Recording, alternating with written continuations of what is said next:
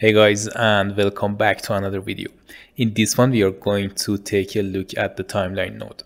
Timelines are useful in a lot of scenarios. They allow us to output values over time based on a curve that is completely adjustable and gives us complete control over how we want to output our values over a period of time. For example, you can use it to animate objects in your level and control their scale, location, and rotation. Now let me jump into this project to show you guys exactly what I mean.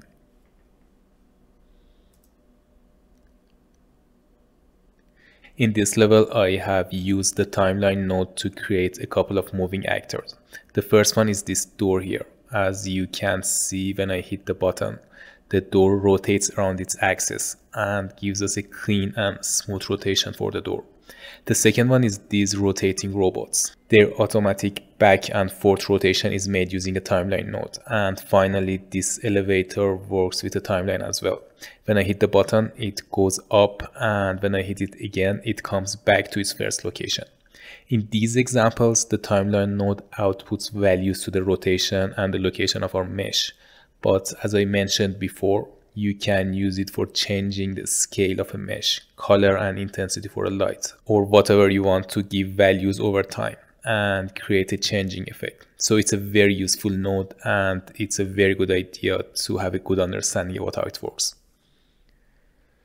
In this video, I'm going to explain all the pins and their functionalities so you can get a grip on the subject and be able to utilize the timeline node in your projects easily. Okay, now let's create a blueprint and name it timeline example.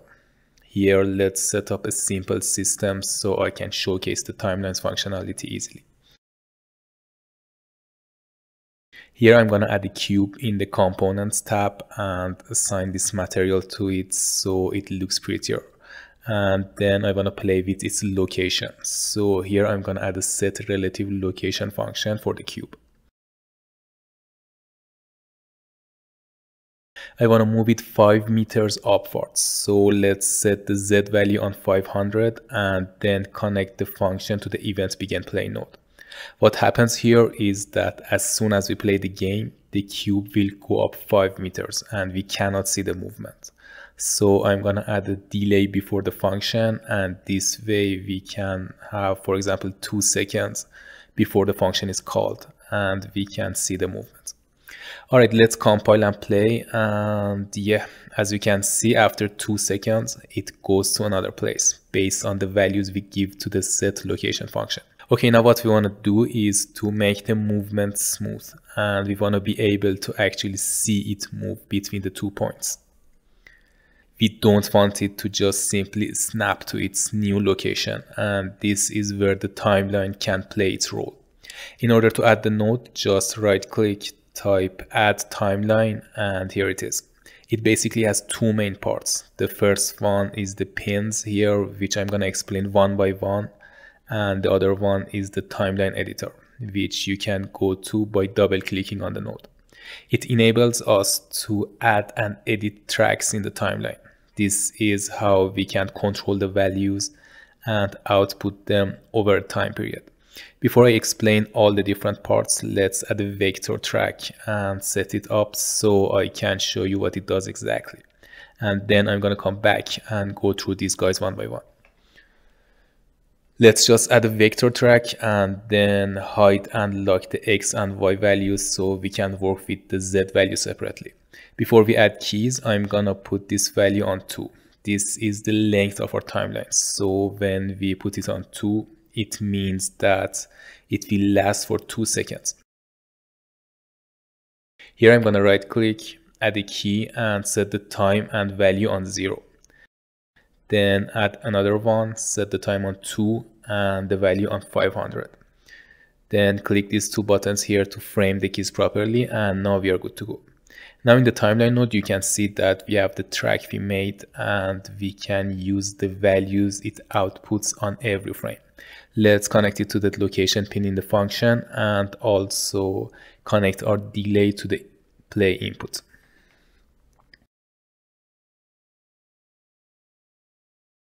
Here you can see that the timeline is working, and this way we can have a smooth movement for objects in our level. Now let's go back and see exactly what is happening and how it works.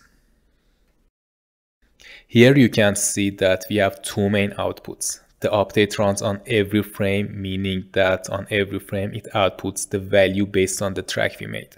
For example, here at 0.5 it outputs 125.32 and the location will be set based on this value. Here at 0.93 it sets the value on this number and the location will be set based on this value here. This happens until the end of the track, and then when the track is finished, the finished output gets activated, and that's it. So for example, if we add a print string here, we can see that the function is called after timeline is finished.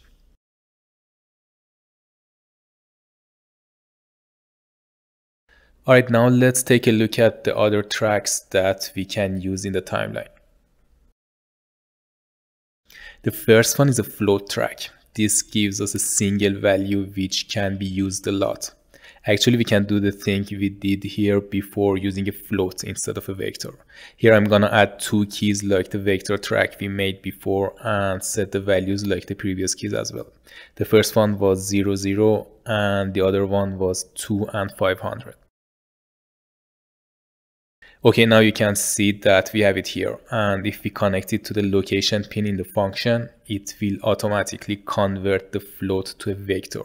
But the problem here is that it is using the value for x, y, and z at the same time, and it makes it move like this. So here, in order to make it work correctly, we just need to hit this split struct pin and then connect the float track towards that value. Now you can see that it's working properly, and it's exactly like having a vector track with a z value and connected to a vector pin.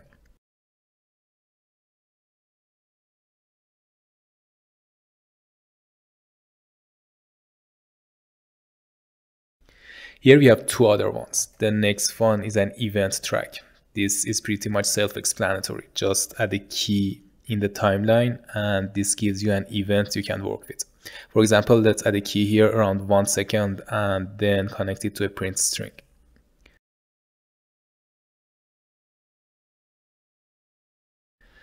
When the time hits the key, the event will be triggered, and here you can see that our print string function is called.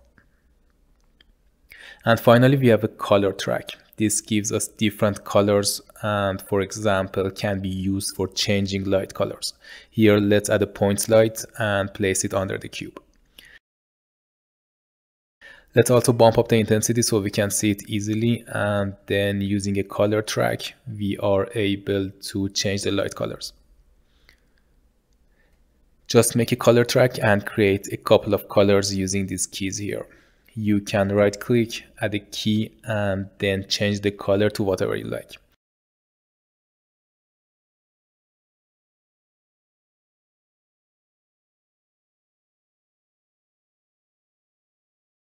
Now I just need to set light color function for the point light and then plug in the color track we made. Before playing the level, I'm going to check this loop option here so that it creates a loop for my timeline and repeats the track when it's finished. You can see that when I enable it, this icon shows up and tells us that this timeline is on a loop. Let's also disconnect the set location function for now so it doesn't move, and then play the game. Yeah, as you can see, it's changing the light colors based on the track we made, and it's also on a loop, so it repeats itself and creates a loop for us.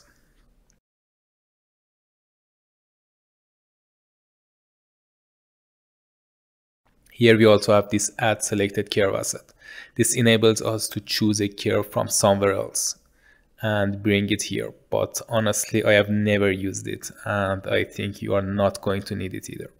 You can always make the curve you need here using these tracks. We also have two useful options here. This autoplay means that the timeline will be played as soon as we play the game. So it's like connecting the timeline to an event begin play node. We have this loop here as well, which we used before, and it's actually a pretty useful option to have. The final thing worth mentioning here in the timeline editor is that you can play with the curve and control the movement of the object by adjusting it. For instance, we can select these two keys by holding Ctrl and clicking them, and then right click and set them on auto. Now we have this curve, which means that at the start and at the end of the timeline, the movement will be a little slower compared to the middle of the timeline. And this way we can have a smoother movement for our object. Here, as you can see, the speed is changing based on the curve we made, and it slows down at the end of the movement. Alright, the final thing that we should know about are these pins here. We should use them based on our needs in each case, and they are also pretty easy to understand. Play means it will play the timeline from wherever it is, but play from start means that it will play the timeline from zero, regardless of where it is right now. We have the same concept for reversing the movement, meaning that if we use reverse, it will reverse the timeline from wherever it is, and if we use reverse from end, it will jump to the end of the timeline and then goes backwards. Using the stop pin, we can stop the timeline whenever we want, and with the set new time pin, we can jump into different times in the timeline by setting a new time here. Okay, now let me enable giving inputs so I can demonstrate this by pressing a key on the keyboard. I'm just gonna add enable inputs and then a get player controller, and now we are able to give input to the blueprint.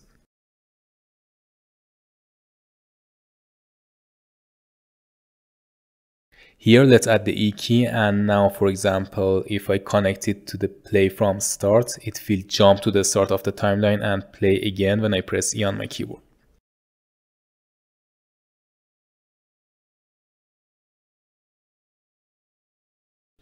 If I connect it to reverse, it will reverse the movement immediately.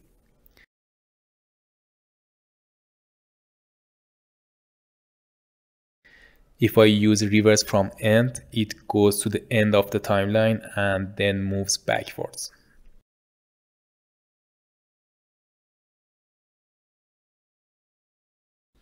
Stop is obvious, it just stops the timeline, so no need to show that. And finally, if I use set new time and set the time, for example, on 1, it will jump into the time we set for it and goes on from that point.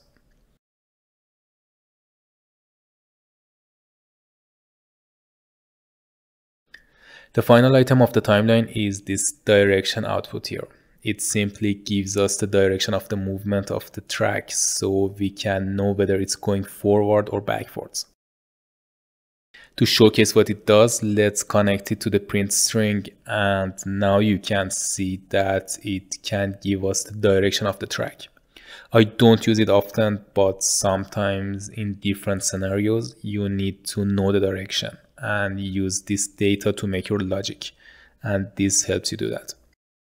Alright, now that you know all the items about the timeline node, you can understand how it works, and everything should make sense for you now.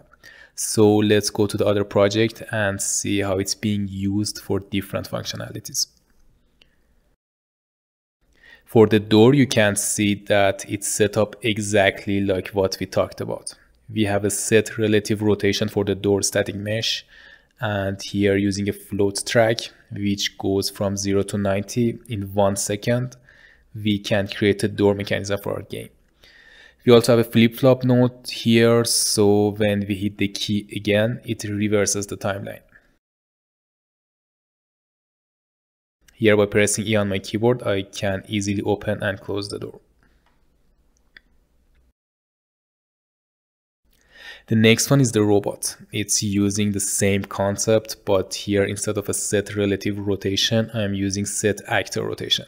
But there is no significant difference here, and it does the same job.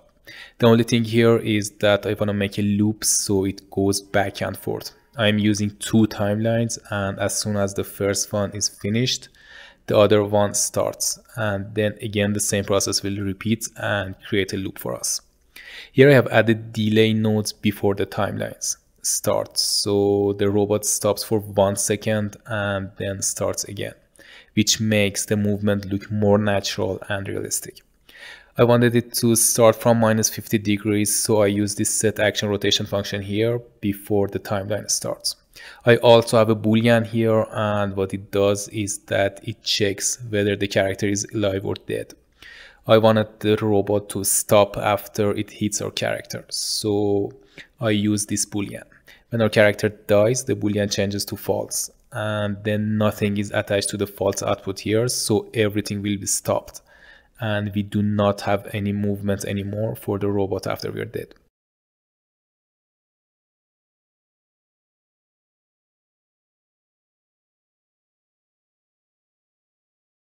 Lastly, here we have the elevator, which works like the door.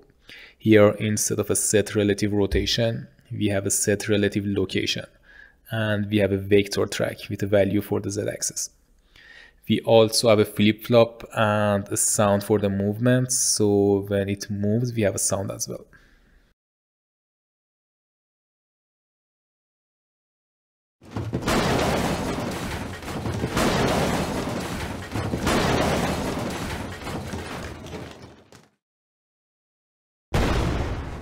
Yeah, and that wraps it up. This is all you need to know about the timeline node to be able to use it efficiently in your projects. I hope you learned something new from this video and enjoyed this tutorial. Thank you guys for watching. See you next time.